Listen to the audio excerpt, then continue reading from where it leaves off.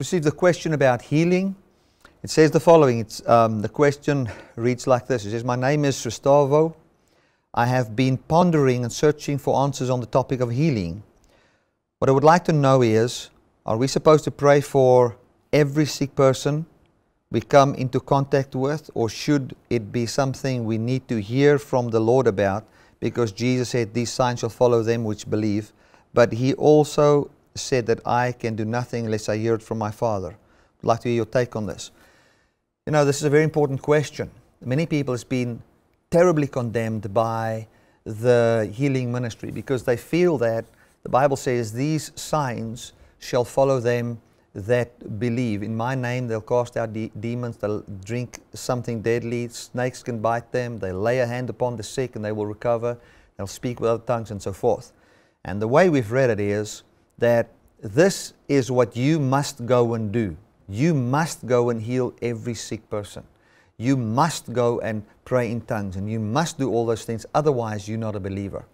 That is just the way the human mind that is flooded by law and works righteousness receives anything the Lord says, and that is just a typical example of how you can only see what you believe.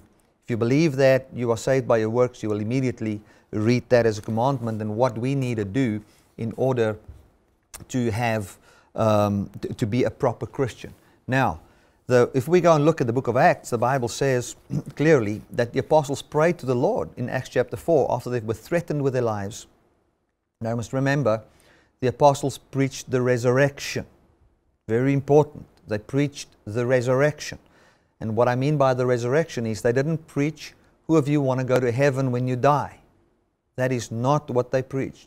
What they preached was that Jesus Christ conquered death and He's coming back and He promises, and we can be part of His kingdom, which is the kingdom of the resurrection or the kingdom of power unto life, and we shall be raised from the dead by Jesus. That is what they preached. And then just after they preached that, they were called in by some authorities and threatened, we're going to kill you. You must stop to preach this message of the resurrection. Which is actually funny, you know, it's like, we're going to kill you. But these dudes, they've got power over death, you know, and their king has got power over death. And the apostles were frightened by that, and they prayed the Lord. And this is what they prayed. They says, Lord, behold their threatenings. This is Acts 4 from verse 30. It says, Lord, behold their threatenings, and stretch forth your hand to signs, wonders, and miracles, so that we can preach boldly. Can you see that they saw signs, wonders, and miracles as something the Lord did, and not something they were commanded to do to every sick person? So signs, wonders, and miracles are signs of the resurrection. That is what it is all about. So how did it take place through the apostles? It happened through the hands of the apostles and the preaching of the apostles. How? By the Spirit working with performing signs, wonders, and miracles. So if the apostles believed that miracles was just something they could randomly go and do, why would they pray and ask the Lord to stretch forth His hand to signs, wonders, and miracles if they knew, as what most of the charismatic world today just assumes, that we must go and heal the sick? No. It was a supernatural sign, and the way it took place was by the Spirit that willed it in the hearts of people. In other words, people would preach, they would see people, they would see faith in their eyes, they would feel unction in their heart, and they would say, this is going to be a sign, a wonder, a miracle by the power of the Holy Spirit, just as what you hear a prophetic word, or you get a word of wisdom, or word of knowledge, and they prayed for the sick. And that's how it worked.